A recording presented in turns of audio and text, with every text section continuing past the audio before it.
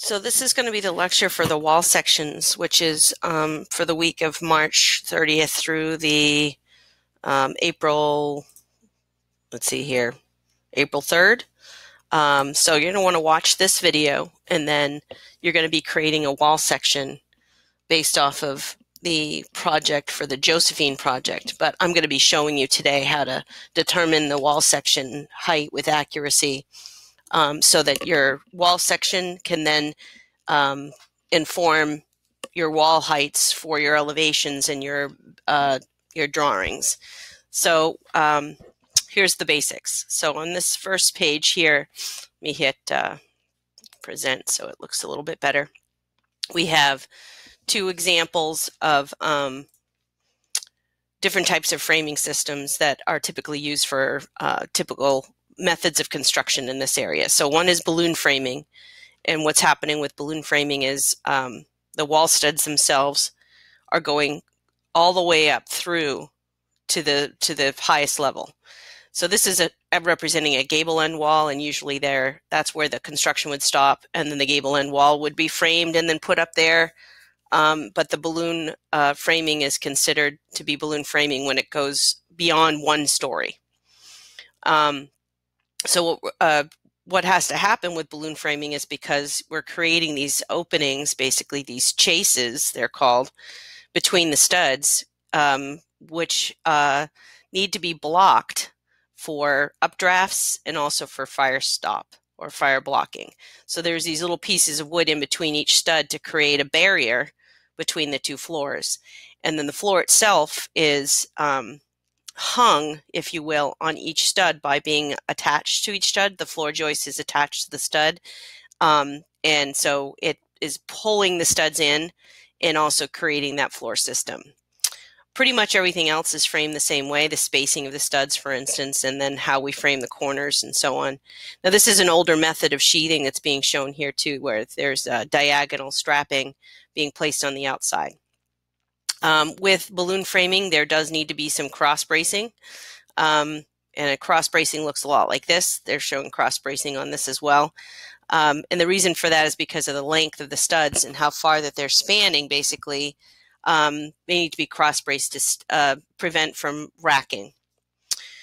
Platform framing is definitely a lot more common now, because one of the other problems with using balloon framing is that we need to get a tree that's tall enough to cut the length of the stud for a 2-story structure. With platform framing, you can begin and end your construction at every platform, which makes it really convenient to work with. So the studs are sized and framed to fit the wall height of the first floor, and then a whole new platform is placed on top of that, and then another layer of walls is placed, and then so on. There's the advantage of the balloon framing is I can put up an exterior wall very quickly, but I do need equipment or multiple people to be able to handle such a cumbersome wall height. So there is an advantage with, I guess, the speed at which you can put up a balloon framing. And you still see balloon framing for especially half-height walls on the 2nd floor. But with platform framing, it's easy to frame a wall system with maybe a couple of crew members, and then using some bracing and some ingenuity basically on site. 2 people could raise these walls and get them framed fairly quickly. And then we can also cover that pretty quickly as well, and get yourselves out of the elements. So this platform framing system tends to be used a lot more often now. So let's look at what the book has to say. So I've got a link here to the book, and it starts, I've got it on page the chapter we're in is wall sections, but I went specifically to the section on wood wall sections. The chapter is quite lengthy, but it covers all types of different wall types, CMU block, brick, metal stud, and so on. And so I've started the chapter where the page starts on wood construction, which is 5.41. And it shows you another illustration, which is pretty good, on balloon framing and how it's done. And then a cross section here to see how that blocking between the floors is placed in between the studs to prevent that either draft and uplifting and also fire stop. Here's our illustration of our platform framing. And showing the methods of sheathing that you can use, and that there would most definitely need to be cross bracing of some kind. And it's showing you just how the layers, if you will, of the stories are being placed one on top of the other, which is why it's called platform framing. If we go a little bit lower here, this is an important piece. This is, I have it, whoops, zoomed in on and illustrated in this view here. There's a difference between platform framing versus balloon framing here, and some of the pros and cons of each one. And so I've zoomed in a lot closer to that particular section of the book that I just showed you to be able to see what are our limitations with building with wood construction. So if I'm using 2x4 studs, according to the book, about 14 feet tall is the maximum height we can make a ceiling height, for instance. Your spacing should be 16 inches on center, except when supporting only a ceiling or roof. Then we can push those studs 24 inches on center, but we really shouldn't make them much more than 10 feet tall. So this is a scenario we might use actually for a garage, because a garage, especially if it's uninsulated and just supporting a roof, we could use 2x4s. And as long as we make the garage walls not more than 10 feet tall, and that's just counting the wood construction portion of the walls. If our slab is dropped below the top of the foundation wall, then we could have a slightly taller ceiling height, but the wood construction shouldn't be much more than 10 feet. And then I can space those 2x4s 24 inches on center, no problem. The 2x6 studs have the ability to be a maximum height of about 20 feet. 24 inches on center is recommended. And then it says here, except when supporting 2 stories and a roof. Now, I don't entirely agree with this, because there's a thing called advanced framing that requires that you, when you're framing your studs and your floor joists, that you frame them in such a way that your studs and floor joists align with each other perfectly, so they're centered on each other, and therefore continue the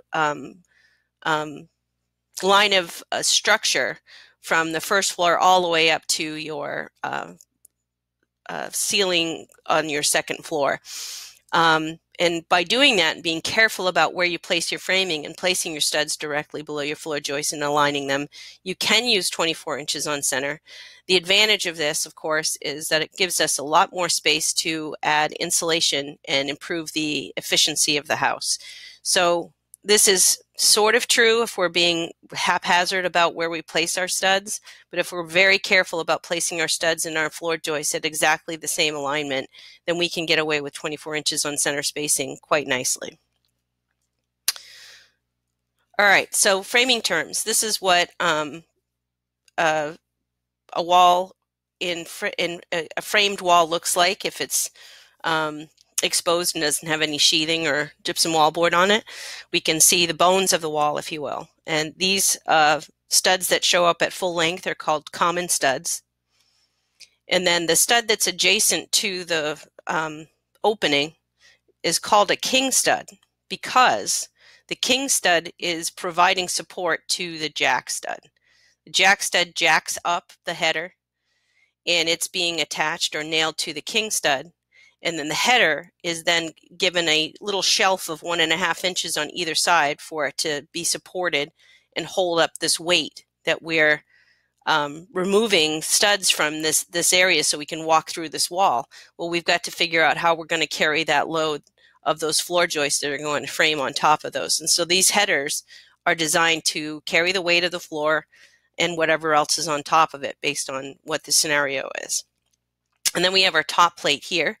2 top plates are typically used, and 1 shoe plate. Notice the shoe plate is removed when we're in a door opening. The threshold usually goes there, or it's just floor framing. But in this case of a window opening, we have a sill. It's called a sub-sill. It could be 2 or 1 2x6 below that. I'm showing 2 here, but with advanced framing, so that we can get a lot more insulation in the walls, you might see just a single 2x6 here, so we can get a little bit more insulation in there. Every place we have wood means those are areas we cannot put the insulation, and the wood is a pretty good conductor of cold. So there's some thermal bridging that can happen everywhere a stud is. So we're trying to reduce the amount of studs in the wall so we can get as much insulation in there as possible. So in the case of a window opening, then we have a jack stud still, and it's really designed exactly the same way as the door opening, except that we put a sill in here in order to create the base for where the window unit is going to rest. And then below that, we have to put in a cripple anywhere the spacing would require that cripple be located. So if this window width was a lot opening, I might need more than one cripple that's being shown here. And so those are the basics. Common stud, king stud, jack stud, and cripple, header, top plate, shoe plate. Those are the most common terms you need to know. All right, so let's look into how do we determine the wall height? How do we figure out what is the minimum height our wall needs to be for our design that we're working on? And so what I need you to be able to do when you're looking at a floor plan is identify, first of all, what's the tallest opening that I have on my first floor? So let's start with the first floor. And it's usually going to be the door. Your opening or your door has got to be at least 6 feet 8 inches in height, and with a rough opening of 6 feet 10 and a half, because we usually add 2.5 inches to both the width and the height to get a rough estimate of our rough opening. And a rough opening is the framed opening that we have here, the rough opening from the inside face of the jack stud to the inside face of the jack stud, from the bottom of the header to the subfloor. That's called the rough opening. And it allows us enough room to put the window or door unit in, and then have a little bit of space around on all 4 sides for shimming and making sure that the door or the window go in straight and plumb. So once you determine what that door size is, and these are the 2 most common door sizes we see in residential construction, and so the height of the door changes depending, I think, on the price and the size of the house. So you might see a 7-foot tall door on a grander house and more like a 6'8" on a house that's more typical construction. But the other things that we can have on a door are side lights, which are these here, or transoms, which is a little bit more window or fenestration basically designed around the door unit. So if that's the case, what we would do is take our door width, let's pretend this is the 3-foot wide door here, we would add the 1-foot side light that we have on both sides, making that a 5-foot wide door, and then we'd add 2.5 inches to that. So this door here, width-wise, would be 5 feet 2.5 inches rough opening. If I were to add a transom above it as well, and the transom height is 1 foot, then that would be 6 feet 8 inches plus 1 foot would make it 7 feet 8 inches plus 2.5 inches would make the rough opening 7 feet 10.5 inches. And that's how you come up with your rough opening if you've got something a little bit more than just a main door. So for the most part, we're going to use these 2 as an example in the coming examples that I show you in the preview, or these slides. So let's pretend we're looking at a floor plan. This is our floor plan, and we also want to be able to determine the widest opening.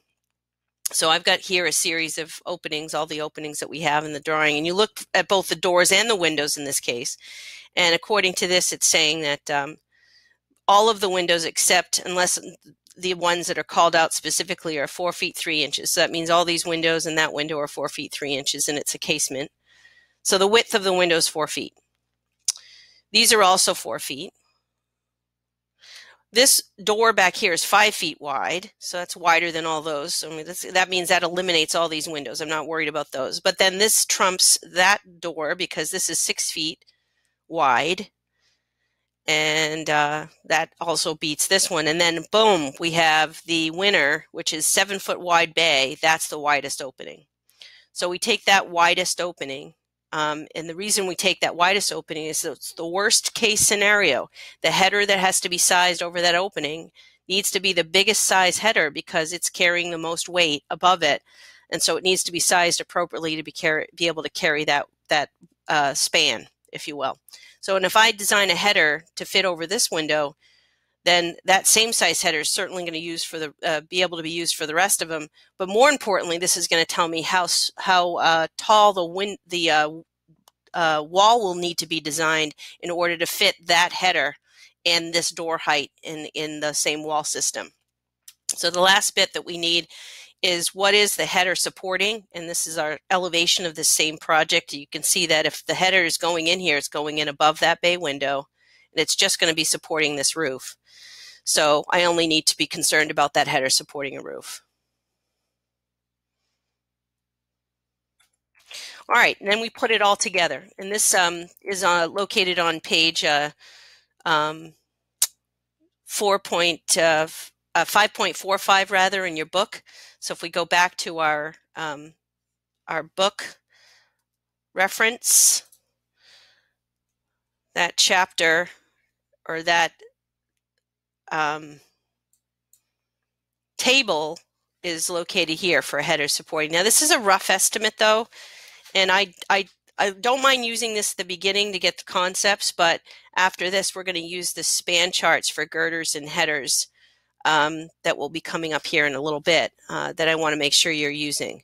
But that's the that's where that table comes from. So according to this, my widest opening is 7 feet. So I'm looking at 6 foot to 8 feet or 8 feet to 10 feet. And I'm only supporting a roof only. So I'm going to go with the larger of the two headers. I tend to do that. If it's between the two, I go with the larger one. And so I want two 2x10s next to each other. So the height of that 2x10, the actual height, is 9 1/4. So I would add up all of these things. I'd add up the rough opening of the door, 6 feet 10 1/2 inches, because that's my tallest opening. And then I'm going to put on top of that, what's the tallest header I need? 9 feet, 9 1/4 inches. And then I also need to have the two top plates at the top, 3 inches. So the total wall height that I have to have as a minimum is 7 feet 10 3/4. Now, if we go back to the previous elevation here, previous slide, the reason why we're using the tallest door is notice that the windows are being hung at the same height as the door. And that's why we're using the door height as our header height for the all of the openings on the first floor. So that's why that's 6 feet 10 1/2 inches. So 7 feet 10 3/4 is the shortest we can make the wall. But that's all that means. Now, what does that mean when we translate that into our floor, our full wall section? Well, before we do that, we also want to know what our floor plate height is, so we can build a full wall section from the top of concrete to the top of the first floor wall. So we're going to go back and review what we need to know again for floor framing. And I am interested in knowing what's the size of my floor framing plus what's am I using for plywood sheathing plus my mud sill thickness. Those are the three things that are going to give me my floor plate thickness. If I'm using Revit, however, I do need to add in the 3/4 of an inch finished floor because Revit measures all of the other vertical height dimensions from the datum of 0 feet 0 inches at finished first floor. So I've got to go from finished floor rather than from subfloor. So this is our example plan here. We've got 32 feet in one direction and 40 feet in the other. So my spans here between my lally columns and my foundation wall are 16 feet equally on both sides. And if we go into our span chart, we can find that two 2x12s at 16 inches on center have a max span of 16 feet 3 inches with a 40 live load and a 20 dead load, and that sounds good to me. So that tells me that, informs me rather, that my floor joists are 11 1/4 plus 3/4 of an inch thick. plywood plus 1.5 inch mud sill gives me 13.5 inches for my floor plate. So there's our full wall section, including the theoretical section between the bay window. So if we were cutting right through that bay window, this is what it would have to look like.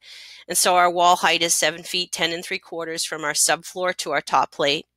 This gives us enough room for two 2x6s for the top plate, the two 2x10s for the header, and then this is our rough opening for our bay window of 5 feet.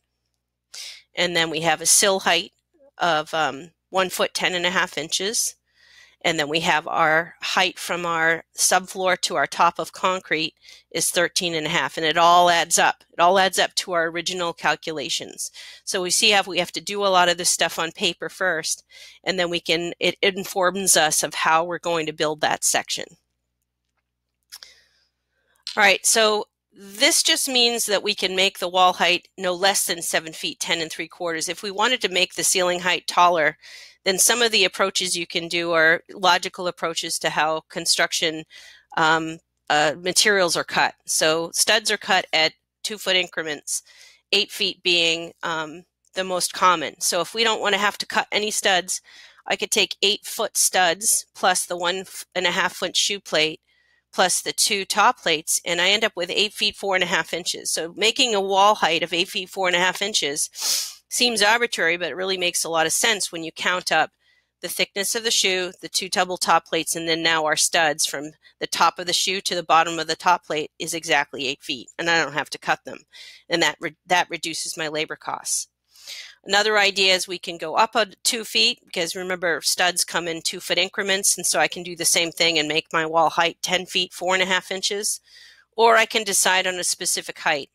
I just can't make it any shorter than the 7 feet 10 3/4. So here's an example.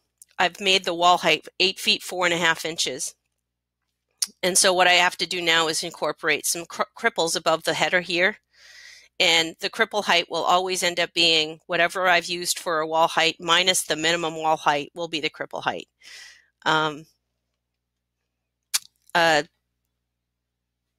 That's if we maintain the same head and sill heights that we started with, then that cripple height will be that. If I decide to move this sill height and move the head of the window up or down, then it won't be aligned with the doors anymore, but that can change that number. But if we keep that header at exactly the same place it was before, 6 feet 10.5, then that number should match this minus this. And there's our Revit numbers over here that still add up, because I'm just going from the finished floor now to the top of concrete, adding 3/4 of an inch to the 13.5, making it 14.25 inches if we use the same floor framing. All right, so this is a sketch of what you need to know. And if you're sketching your wall section, it should look something like this. And these numbers that I have here should come from the total wall height should be the wall height. It has to be greater than or equal to the minimum wall height that you came up with on your worksheet. Your header size for the tallest opening should be the rough opening of your, usually your door. I want you to be able to call out what this is. This is where your header would go, and you can see we put insulation in between it. And those header sizes would generally be 2x4, 2x6, 2x8, 2x10, or 2x12. And we can have 2 headers or 3 sometimes if we've got a really wide opening. The rough opening of your window or door usually is going to be determined by the manufacturer, but I'm just using simple numbers here. So that head height minus the rough opening of the window, for instance, gives us our sill height. These would be cripples here, but we might want to call out the stud size and spacing. So 2x6s at 24 inches on center with R22 insulation, for instance, would be an example. And then that's our shoe plate, 2x6. We've got a 3/4 of an inch. T and G stands for tongue and groove sheathing. And then we've got 2x whatever size floor joist we need. This is a bar scale. This bar scale right now is set up so that if I were to change the scale of this drawing, the bar scale is going to change with it. Let me go back to that and hit escape and show you what I mean. If I resize this, the bar scale is going to resize too, so it's always going to remain in scale, and I could use that bar scale to measure things on this drawing because I've included it. So when you do your wall section, if you're doing it by hand, please include a bar scale that indicates what the scale is that you use to draw out the wall section. All right, so the next picture we have here is what does that look like if we're looking at it from the framing elevation. So framing elevation is just like this. Elevation because we're looking at the side of the wall, but we're seeing the framing exposed. And we're able to see the stud location and where the cripples fall. And I know this seems like, well, why aren't these two cripples laid out evenly between these two spaces? Because we start framing at 16 inches on center from the end of the wall, and we keep going at 16 inches on center, regardless of where those openings are, because the openings don't always fall in exactly the perfect places. So that's why these studs seem like they're not placed evenly, because we're starting from here and we're going every 16 inches on center to locate a stud. Here we have a big opening, so we start again over here. And the reason for that is so I can put up my sheathing and I can mark where those 16-inch on center spacing is and screw the sheathing to the face of the wall and know where those studs are supposed to be. Here, because this opening is much wider, we have 2 jack studs instead of a single jack stud. And this is showing an example of cripples above the 2 headers. And then here, this is considered solid blocking or box header. And then we have the sections of those two to see the example of what those look like. So this is the cripples with the 2 headers above the opening. This is what a box header would look like. So it'd be boxed out and then insulated on the inside.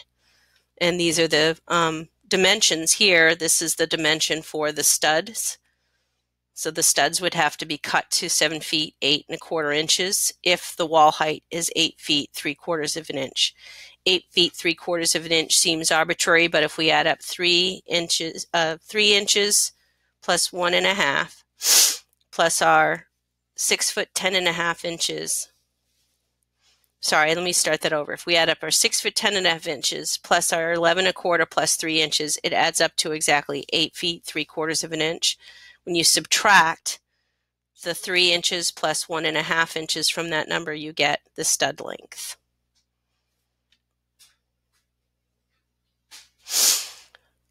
So here's another example project. This one, we're going to walk right through it. So let's pretend we have a garage. And I'm showing you 2 elevations of the garage, the front and the back elevation. We're not bothering with the sides because the front and the back are actually the 2 sides that are having to support header support because they're supporting the roof. So you can use your page 5.45, but I'm going to actually use the span tables in this example because you're going to see the difference between the header size that it shows in the book compared to the header size that's required in the span table is pretty different.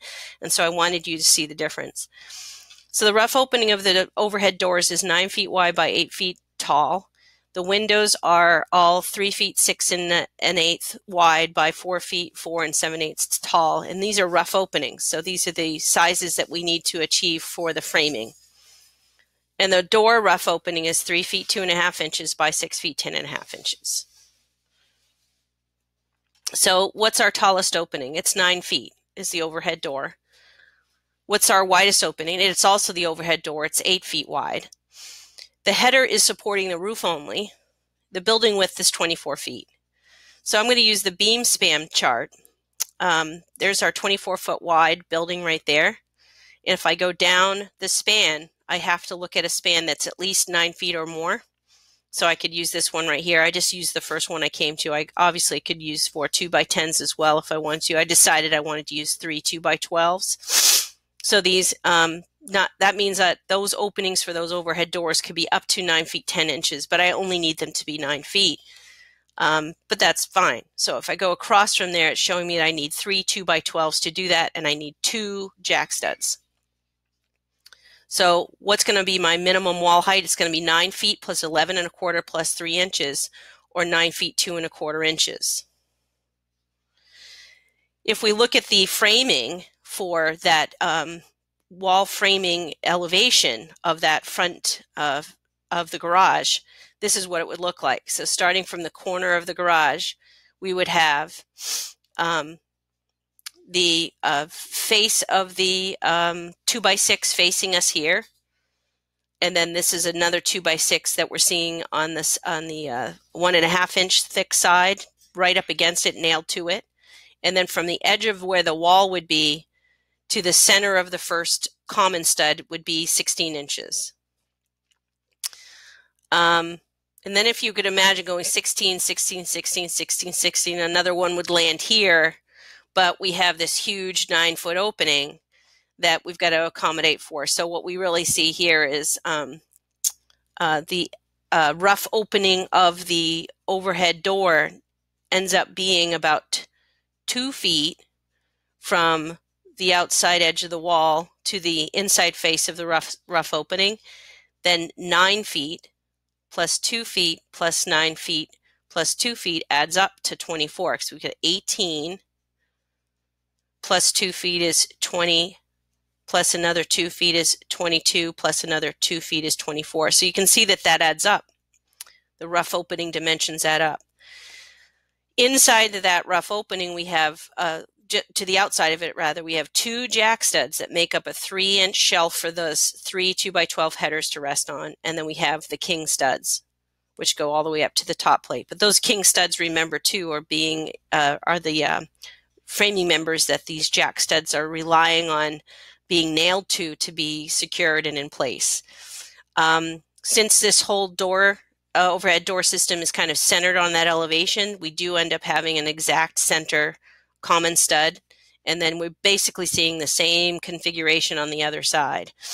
And we end with seeing the side view of the stud from the narrow side on the end with the front face view of the stud right up next to it, because we want to do the opposite that we did on this side in order to frame in the wall that we have coming into it at the corner. And if we look at that, one of the things I kind of blew over a little bit is the framing of the actual wall systems and the corners in particular. So let's go back here and show that. So there's our corner configuration. So what you're seeing in those 2 elevations is that stud, which we're seeing the face of it, and then the end of this stud. And that's why it looks like that on the end. And these are all configured. These are different ways of framing the corner. And these different methods allow you to have nailing points for your sheathing or gypsum wallboard on the inside on 2 faces. So notice it creates this little corner edge to be able to nail that gypsum wallboard in both directions.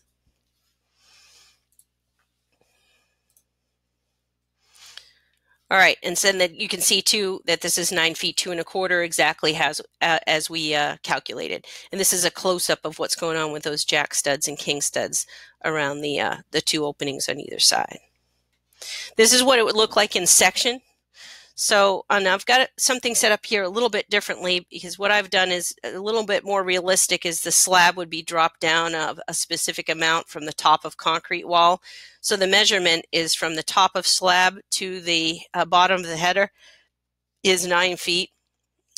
And then our top of wall height would then be the 2x12s plus the 3-inch top plate, which making up the 9 feet, 2 1/4 inches from the top of slab.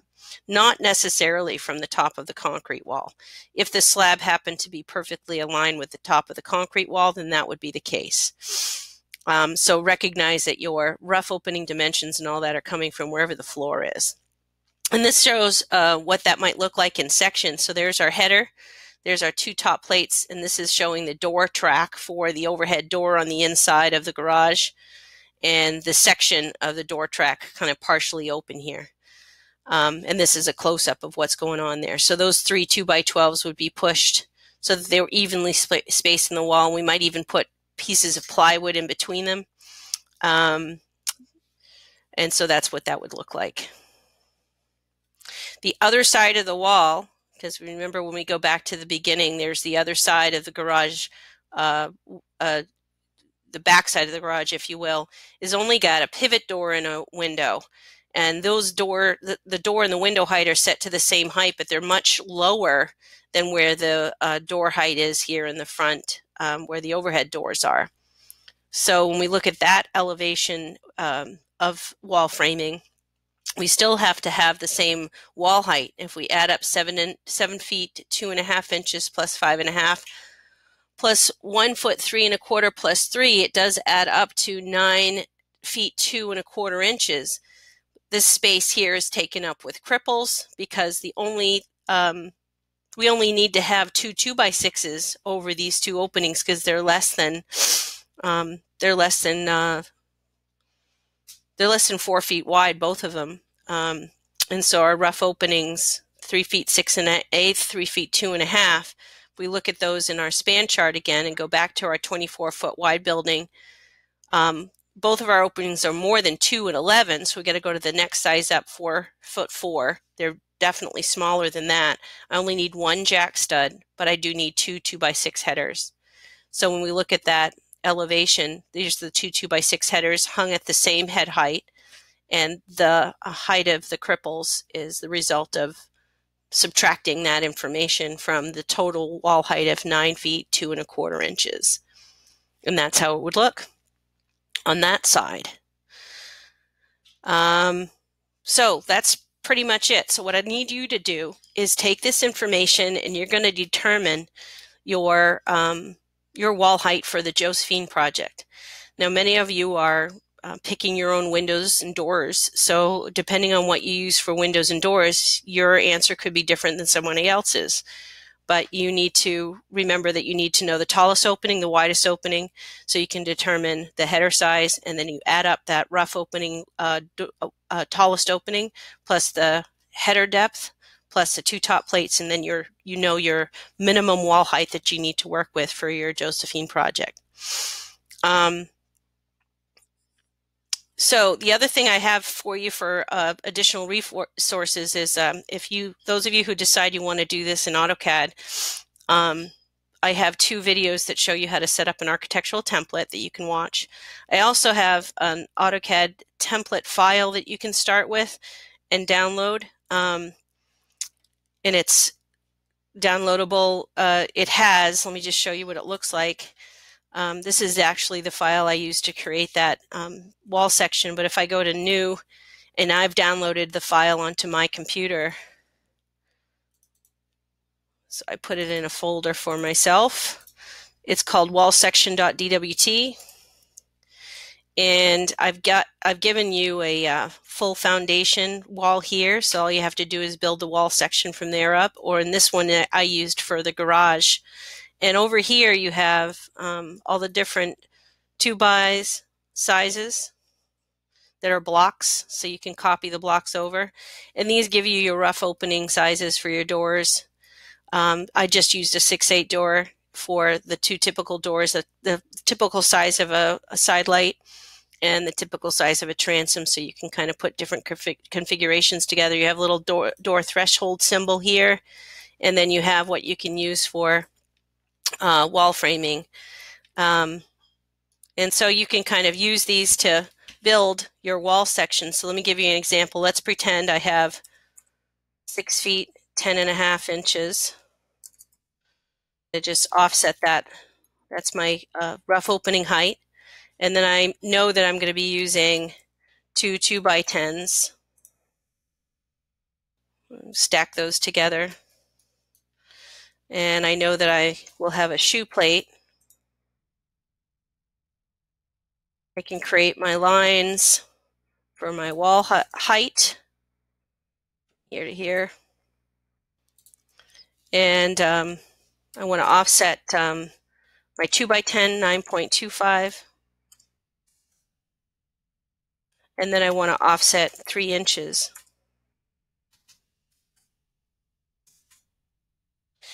And I'll also copy that shoe plate up here. And now I've got my stacked full section of a wall. If it was at the one of those, if if it was at a rough opening for a window, I could also put in a sill height. Let's put that at around 2 feet.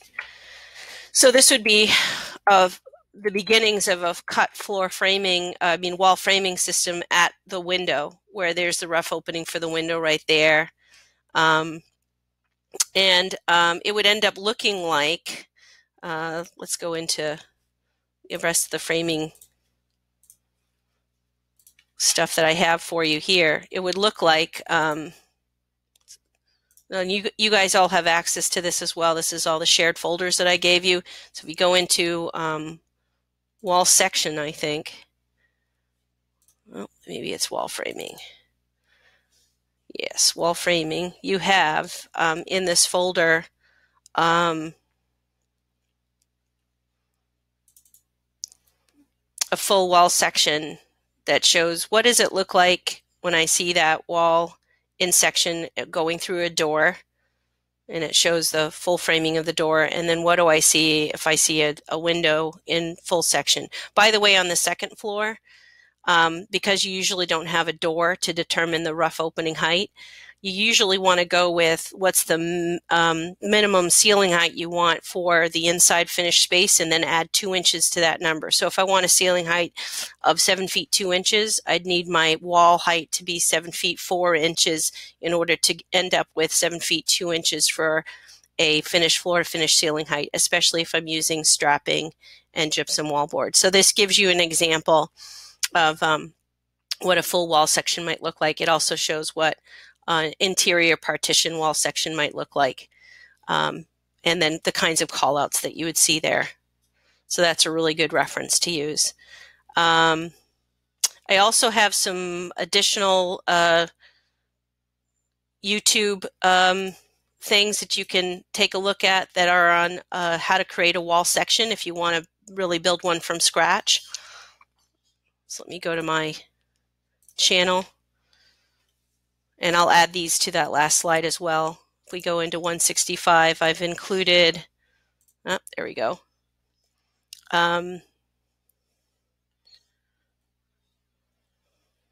Pretty sure I added those wall sections. Let me see here.